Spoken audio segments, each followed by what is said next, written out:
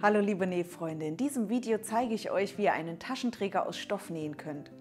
So ein Träger kommt zum Beispiel hier bei diesem Patchwork-Shopper zum Einsatz oder hier bei diesem Fransentäschlein. Diese und weitere schöne Taschen findet ihr in meinem Nähbuch Taschenlieblinge selber nähen. So zum Beispiel auch dieses kleine Schmucktäschlein oder diese praktische Tablet-Tasche oder auch diesen geräumigen Weekender zum Verreisen. Für meinen Taschenträger habe ich hier schon einmal einen Stoffstreifen vorbereitet. Verwendet für den Zuschnitt am besten einen Rollschneider zusammen mit einem Patchwork-Lineal und einer Schneidematte. Damit euer Taschenträger später schön fest und stabil ist, solltet ihr den Streifen in der Richtung des Stoffes zuschneiden, in der er am wenigsten dehnbar ist. Der zugeschnittene Stoffstreifen wird nun zuerst gebügelt. Und zwar zunächst einmal mittig. Und ebenso werden die Nahtzugaben an beiden Kanten, hier in diesem Fall 1 cm, umgebügelt.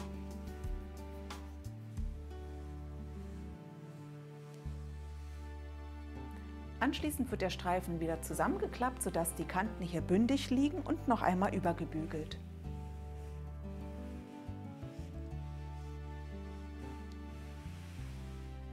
Nun können wir die Kanten noch mit Nadeln oder Klammer zusammenstecken und absteppen. Je nach Belieben könnt ihr die Kante schmal oder etwas breiter, zum Beispiel 5 mm, absteppen.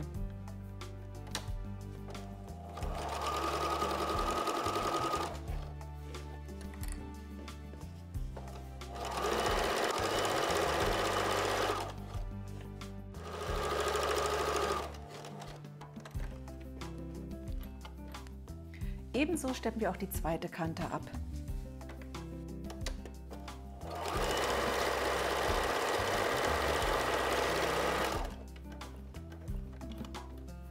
So sieht nun der fertige Träger aus, den ihr zum Beispiel an euren Shopper annähen könnt. Und nun habe ich für euch noch 2 Tipps, und zwar für schwierige Materialien und wie ihr Stoffe für die Taschenträger verstärken könnt. Beschichtete Stoffe wie zum Beispiel Kunstleder oder Wachstuch, die schlecht zu bügeln sind, könnt ihr stattdessen wunderbar mit beidseitigem Klebeband oder Textilkleber fixieren.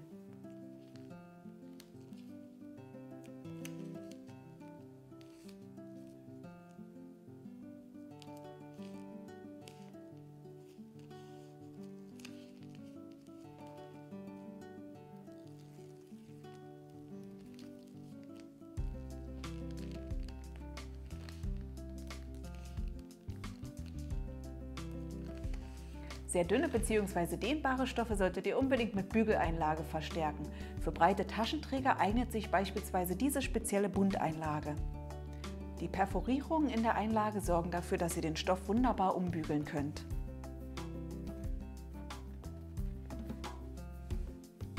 Aus so einem vorgenähten Taschenträger könnt ihr übrigens auch prima einen Taschengriff oder einen verstellbaren Trageriemen nähen.